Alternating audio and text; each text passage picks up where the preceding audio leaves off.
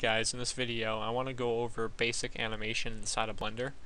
I'm going to be showing you the automatic keyframing feature. So what I want here in this scene is I want this block to come down and look as if it's crushing something.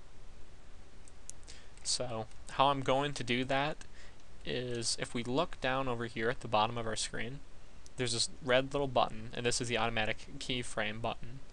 I'm going to click on this button and I'm going to begin to insert frames. And how I'm going to do that is every change that I make in my scene will get keyframed on this timeline. So right now there's no frames inserted. So if I moved this block just a little bit, it's actually going to insert a frame right there, that yellow line. So I'm going to insert another frame.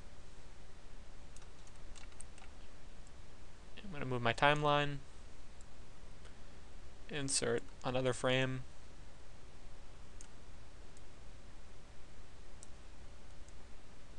I'm going to keep moving the object and my timeline, and what we'll see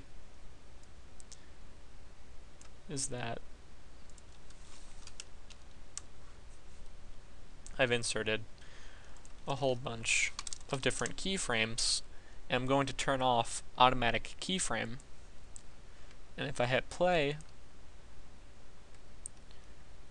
we'll see this object now moving.